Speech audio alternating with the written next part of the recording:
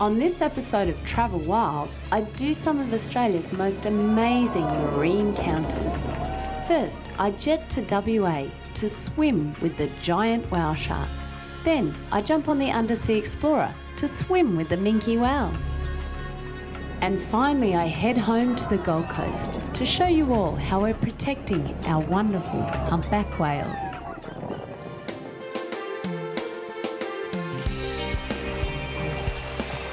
Halfway up the Western Australian coastline lies the small town of Exmouth. Bordered by Cape Range National Park, it's a gateway to the Ningaloo Reef, and where my next eco-adventure begins. The Ningaloo Reef is 260 kilometres long, making it the largest fringing reef in the world.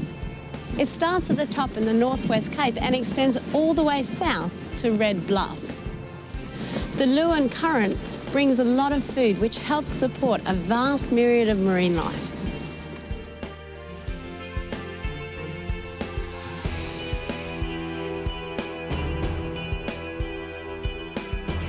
In March, the Ningaloo Reef spawns, and this attracts a smorgasbord of predators who gather to feed on the bounty.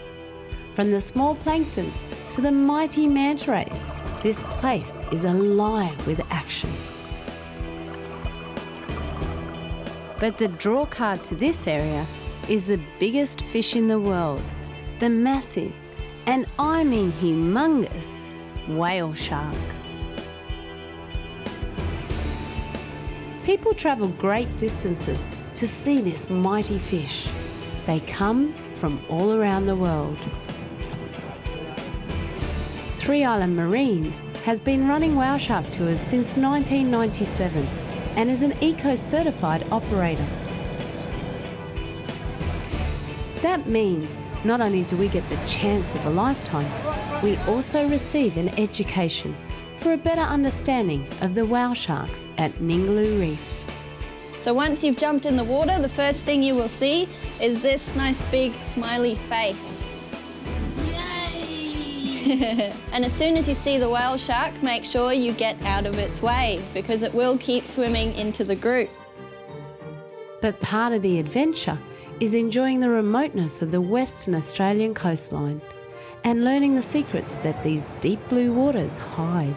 And what sort of size are the sharks that come here to Ningaloo? They tend to be, the smallest ones tend to be about 3 or 4 metres, and then the large ones get anywhere up to about 10 metres. It's a pretty big shark. Yeah, pretty big fish. And do they know how many sharks actually come in here, or whale sharks come in here? Well, using the photo ID library that Ecocean's developed, we've got just over 1,000 whale sharks that have come to Ningaloo over the last 15 years. But even though these sharks are big, you still have to find them in a bigger ocean. And the best way to do this is by spotter plane. From the sky, you have a bird's eye view. But our skipper Richard, who also owns Three Island Marine Charters, also has an eagle eye. Suddenly, the back deck is alive with eager snorkelers, and our chance to swim with a whale shark has come.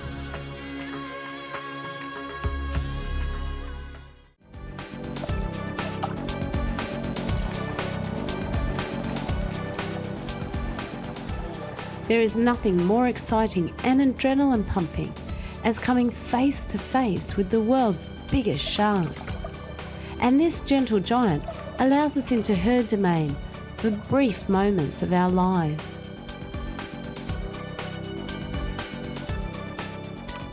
The swim only lasts a matter of minutes, but your eyes, mind and heart are soaking up memories that will stay with you forever.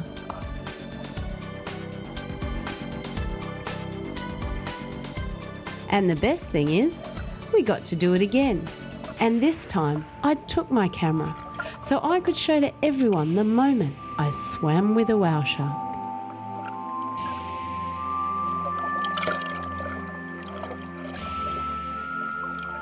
This magical encounter stirs something deep within, and it makes you want to reach out and learn more about how we can help protect the wonderful whale sharks of Ningaloo.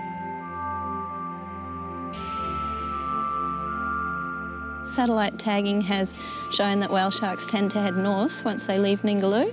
But the great thing is that other countries such as the Philippines, Indonesia, India and Taiwan, they've all actually stopped fishing whale sharks commercially. And Taiwan was the last country to do that, and that was last year in April in 2007. The more people who experience nature, the more we want to share this planet with other species. And there is hope we can somehow live in harmony with marine life and wildlife that makes our planet so special. We've had a great day whale sharking. We've seen plenty of whale sharks, and the sun's just setting over Ningaloo Reef. So it's time for the whale sharks to sink into those dark, deep seas.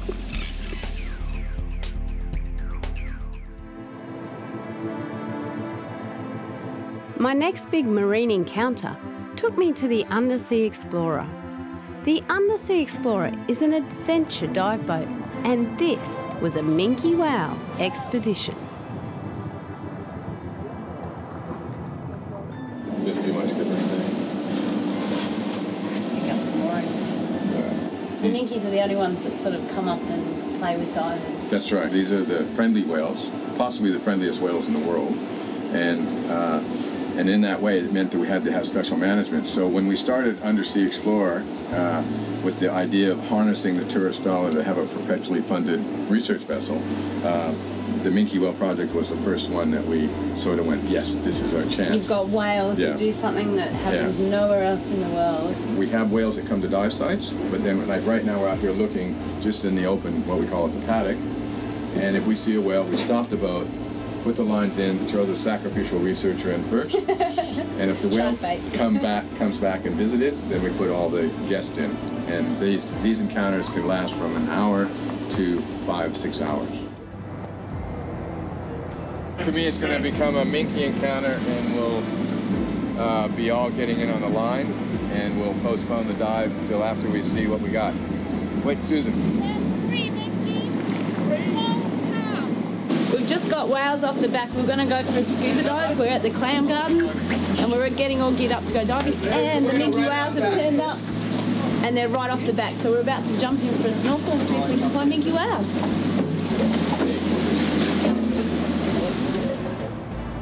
Suddenly, the action is on.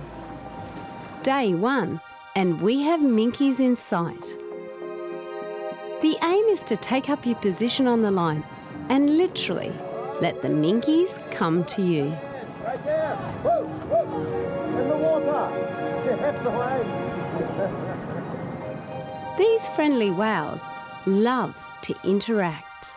And over the years, the Undersea Explorer and the researchers have developed the best way for humans and Minkies to come together.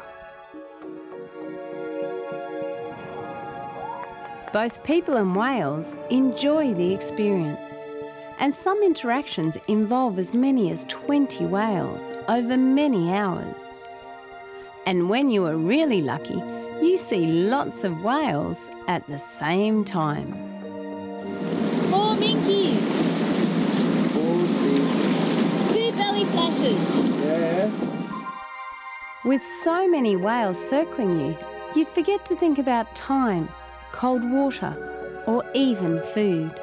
I was in Minke heaven and the hours kept passing. Incoming!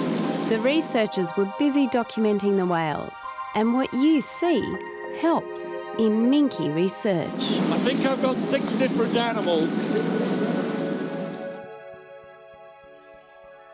So when you're trying to identify different Minke whales, what sort of patterns or markings do you look for? For identification purposes, we work with the natural coloration patterns of dwarf Minke whales. And you have to know that dwarf Minkies are actually the most highly patterned of all the baleen whales. So their coloration patterns are just as good or even better as a human fingerprint. And they also have scars. Those golf ball-sized scars are actually from a cookie cutter shark. And they will last that bright for probably a year, and then they faint, as you can see, those old scars. Because the other day we had about 20 whales in our encounter, and there were action and Minkies and people and everything going everywhere. So, I mean, surely you can't see every single whale. So how do you work out how many whales are at that encounter other than your photos? So Alistair will be in the water taking stills. I'll be in the water filming every pass that I have. But still, we're only 2 pairs of eyes in the water, so we will miss minkies.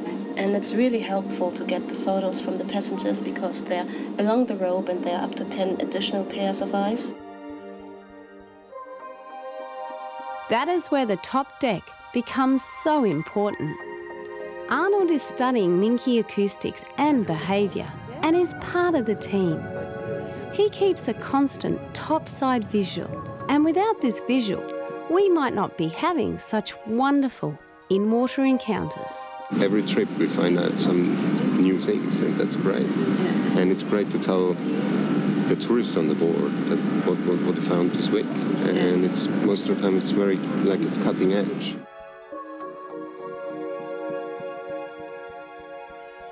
We had days of minke experiences just like this, and many opportunities to catch a glimpse into the minke's mysterious lives. It really makes you wonder how anyone can kill these intelligent and beautiful animals. This is where the research for minkies is so important. The more we learn about whales, the more people want to protect them.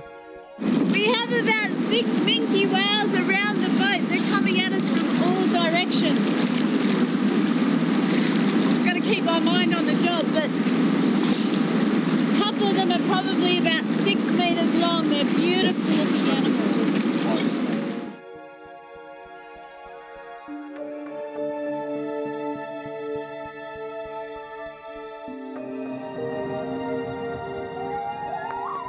On board, you could feel the excitement and the passion and the desire to understand these curious whales. And the whales could feel it too.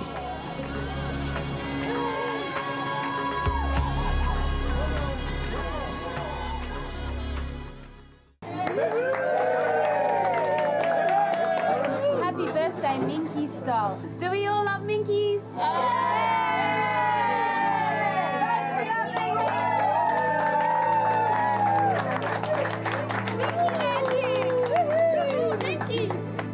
Overall number of whales seen this week was... Oh my God! So once again, thank you very much indeed to all of you for your contributions to the research. It's been a very, very exciting week. A big week. 55 animals is a big week.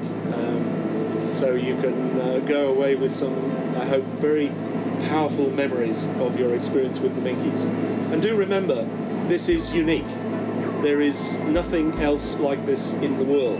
This is such an important project, not just for tourism, but for the whales and for long-term conservation. Because these whales are the cousins of the ones that the Japanese are hunting. The big minkies. That's right. The people coming and being as close as a meter and having an emotional experience that creates the word of mouth and the reputation, and then no one wants these whales killed.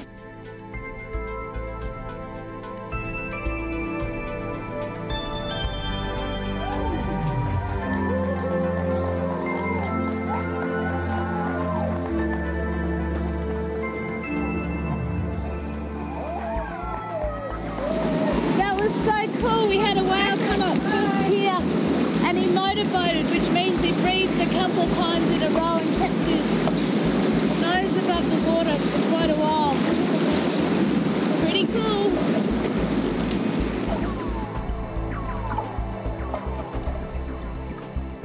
On this pass, the minke and I looked into each other's lives. We both reached out to each other, and I know it was a moment I will never forget.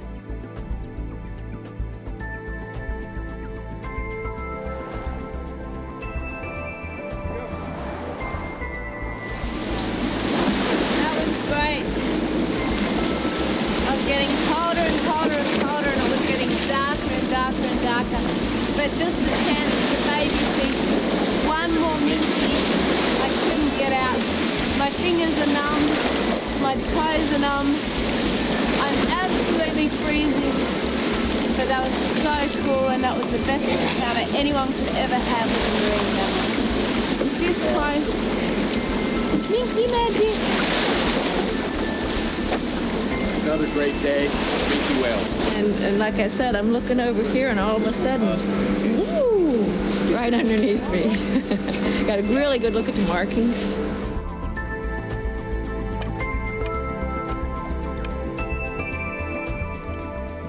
I am hooked.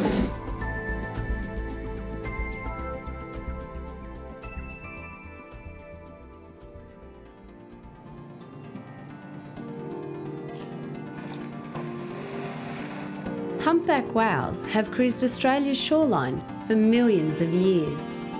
These majestic whales grow 12 to 16 metres in length and can weigh nearly 40 tonnes. When they breach, you really appreciate their size and strength. But did you know that whaling wiped out 2 million whales and pushed many of these ocean giants to the brink of extinction? The humpback whales on the eastern coast had a population between 45 to 60,000 and got down to just a few hundred animals. It was annihilation of a marine species.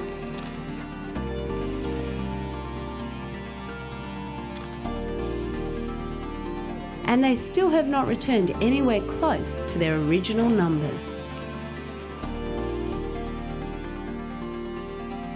Both our east and western coastlines are graced by these majestic creatures, and they're worth hundreds of millions of dollars to our tourism industry. The Gold Coast, which is a famous beach holiday destination, also offers the opportunity to get close to these marine giants. David, what's so special about the Gold Coast and whale watching? Do I have to say anything more? Well, obviously the Gold Coast itself is a special part, I think, to many Australians and international visitors. We have got one of the best locations on the eastern part of Australia. We have a possible of 25,000 sightings every year. So we're absolutely thrilled to be able to offer our visitors this new experience on the Gold Coast, being whale watching. So we're lucky here on the Gold Coast that we've got a whale watching association. We do. It's called the Gold Coast Whale Watching and Conservation Association, Lynn, and it's been operating for 3 years on the Gold Coast, and it's made up of the 5 whale watching operators that are currently running and Gold Coast Tourism as well. So it's great because then I guess in a business sense they are all competitors, yet whales are the priority, and we've all banded together for the greater good of whale protection and whale awareness, because we all know these animals are a lot more valuable to us alive than they are dead. There are 3 key activities. Firstly, the association does have a code of conduct, which is all the operators do abide by these rules. We also have 3 key events that we run throughout the season: Whale Protection Day, Whale Awareness Day, and of course we kick the season off with the Blessing of the Fleet ceremonies. And Whale Protection Day, Lynn, is the final event on the whale watching season calendar, and this is a great day where we virtually slash the cost of whale watching tickets in half and invite anybody out to whale watching. And then on that one specific day, all the funding and from ticket sales goes towards whale conservation. And the charities that we have decided to align ourselves with are Sea Shepherd, I4 and SeaWorld Marine Rescue too.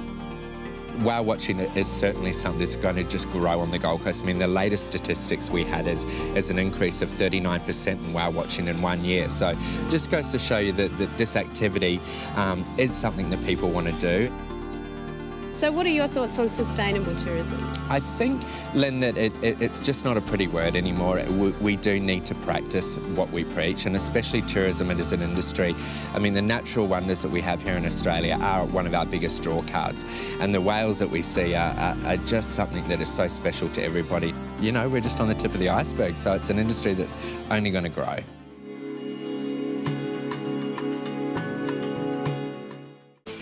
The Gold Coast is my hometown, and I truly love the highly intelligent whales. So to see this kind of commitment to sustainable tourism is a very warming feeling. Welcome to Whale Protection Day on the Gold Coast. This is the boat we're going on, but every operator on the Gold Coast gets together today for the good of the whales. All the proceeds of the day go to organisations like Sea Shepherd, I4 and the SeaWorld Rescue Boat. It's a great day out. These same whales that we we'll hopefully see today are the same whales that may be in danger of being killed in Antarctica this summer. It's great to see people banding together who not only share the same passion for whales, but are also committed to helping protect them.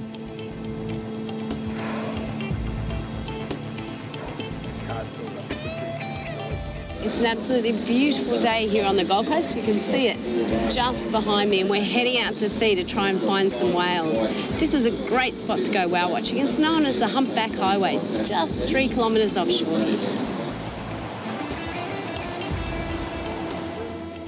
Oh, he's doing a bit of tail slapping.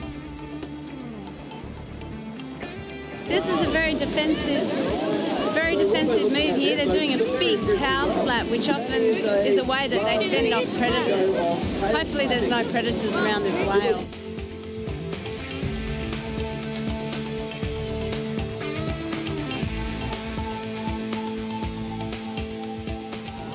All of the operators on the Gold Coast offer sensational trips.